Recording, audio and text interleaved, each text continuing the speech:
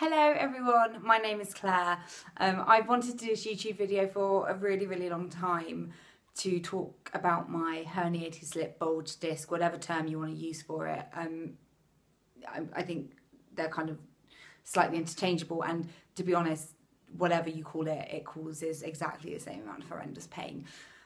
I know that I've got a hell of a lot of kind of support and comfort from searching on YouTube myself to find other people and their stories, just to know that someone else gets the pain. Because, you know, when you're at work and you say, I've got a really bad back, I'm really in pain right now, I find that the normal response to that, not particularly at work but just in terms of wherever, is people go, yeah, me too, yeah, I think I pulled something. And you just have to smile and go, yeah. Whereas people that genuinely have got this horrendous bulge slipped herniated disc, they know the level of pain. They know the fact that you're up at 4 AM because you can't lie down in tears because you just don't know what to do with yourself. Nothing gets rid of the pain. You've taken God knows how many painkillers, they haven't worked. If you have a bulged herniated slip disc, you'll know exactly what I'm talking about. And I just kind of wanted to put myself out there and say, I know the pain, I'm sorting the pain, I'm on a journey. I hate that phrase, but I am on a journey. I was on the journey before I even realised I was. It started probably about 2 years ago. And I have a date for a microdisectomy on the 17th of June. And so I wanted to talk you guys through my journey. I really need to stop using the word journey. But I wanted to talk you guys through that, and then hopefully, if it's of any use to anyone, maybe actually kind of follow up with videos of how I'm doing and how the surgery has gone, hopefully successfully. But just to kind of give you guys, I guess, an insight, because people will be having slipped herniated discs for a very long time, and hopefully this will be of some use to you. So going back to the beginning of my journey, which was 2 years ago, I would say I kind of was like, you know what, I've got a bad back and it's not getting better. You know, it feels like it's a bit, I used to run, which I don't know whether or not that is what caused the bulged disc. I have no idea. But I wasn't running at the time. I'd been okay for a while. I wasn't really doing any particularly exertive exercises, which again might have been a problem. But yeah, so I kind of was like, no, I need to go to the doctor. I went to the doctor. I basically got told to go to, I think first I had an x-ray, of which they said there's nothing actually, we can't see anything wrong, which obviously is good, but frustrating at the same time. So then I went to physio. All of this on the NHS in London had an incredibly long wait for each part of this journey of where I then saw a physio. And the physio appointments themselves, they were 20 minutes long, of which I would say 10 to 15 minutes were them asking you questions that you'd already answered at the doctor's, and then showing you exercises to do that I'd already looked up online and I was already doing. So I was incredibly frustrated. I'm equally a massive fan of the NHS. I think we're incredibly ridiculously lucky to have this in the UK. I don't want to in any way feel entitled, but it's, in my opinion, after this, it's not working. Something is massively broken. I think a lot of people are of that view, and I kind of felt as though I really experienced it over the last 2 years. So anyway, after the physio hadn't worked and I was doing it at home every day, and I went back to the doctors, and they said, okay, we'll send you for an MRI. I then had to wait a few months for the MRI. Then someone called me up. I can't remember who it was. It wasn't a doctor. I think it was a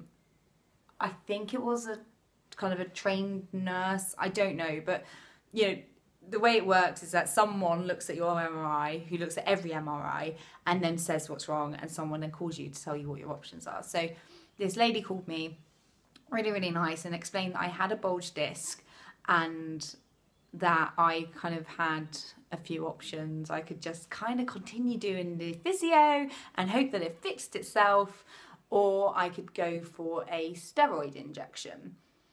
I was so desperate, I said, I want to go for a steroid injection immediately. Please send me for, I just want to do anything to get rid of this horrendous pain. So I went for the steroid injection again. I then had to wait another, say, 3 months, I think it was, for the steroid injection. And it was a horrible experience, and not because of anything that the NHS did. My doctors were wonderful. They made me feel extremely at ease as much as they could, but you're awake, they're sticking a massive needle in you, you feel it, you can see the screen. It just isn't nice at all, and that happened. And you're meant to feel, from everything I've read and done my research, if it works, you know, so what they do is they're putting an injection of some kind in around your nerves to kind of calm, so steroids, so it calms the inflammation. Apparently, if it works, you feel it pretty immediately after they do it. I remember them rolling me off the bed after they'd done the injection and just being in my leg was in so much pain. And I just knew that it hadn't worked. And they were really nice and said, look, you know, sometimes it takes a while, you know. Anyway, I think that was my lowest weekend, and it was with the weekend, I think this was in kind of end of January of this year. It was the weekend that I realised that something was really wrong here, and I needed help, and it wasn't that I wasn't getting it, but I didn't feel like anyone was really hearing me about how severe the pain was getting. At that point as well, towards the end of January, I started to get, I was waking up at around 4 a.m. in the morning with severe pain in my left leg. And it felt like almost gravity was just pulling at it, causing the pain, and I had to stand up. And even then, it did slightly relieve the pain, but I had to walk around. And in general, I have to walk around a lot to kind of to really relieve the pain. And I feel incredibly lucky that my pain relief at the moment is walking. You know, people who have the worst kind of herniated disc, they can't move. And I am very lucky that I am able to still move at this point. So then on the NHS, someone calls you 3 weeks after the injection to ask if it's worked. They called me. I said no, and I was still extremely desperate. So they said, okay, the next stage is that you come back for an appointment with the pain doctor. So I was like, great. I got a letter. The appointment was in September of this year. I didn't know what, I just felt heartbroken and desperate and so upset about the fact that the idea, so you got to remember that this wasn't in May I got this letter. This was probably back in March, beginning of March. It was a really low point for me, and the point where I basically decided that I had to go private, even if it was going to get me in debt. I'm hopeful it's not going to, because of I have health insurance now, and I'm hopeful they will cover a lot of the cost. But if they don't, I will get a loan out. I will do whatever it takes to get a microdisectomy in order to fix this.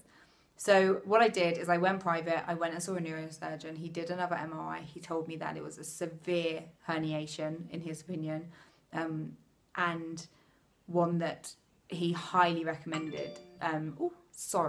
Should have turned this on silent. It's only from O2. Don't you hate that when you think you're really popular? Anyway, so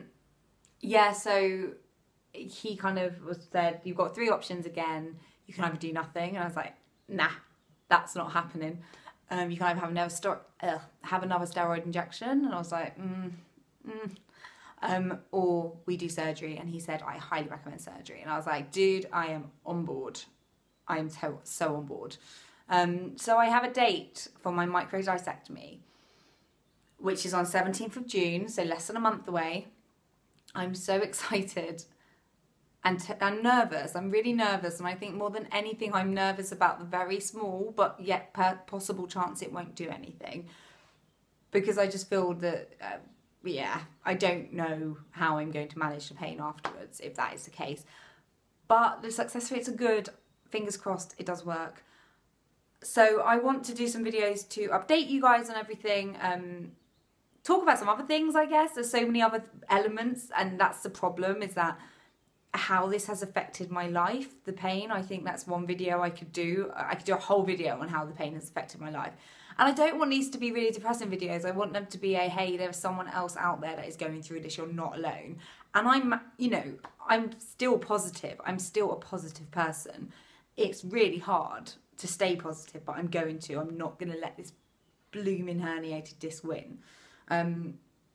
So I want to do some videos about it, and hopefully help some people and help myself, because I know that putting myself out here will hopefully make me feel a bit better about everything. So thank you very much for watching and listening, and please do get in touch if you, I mean, I've never done a YouTube video before. What do you do? You know, I think you leave a comment.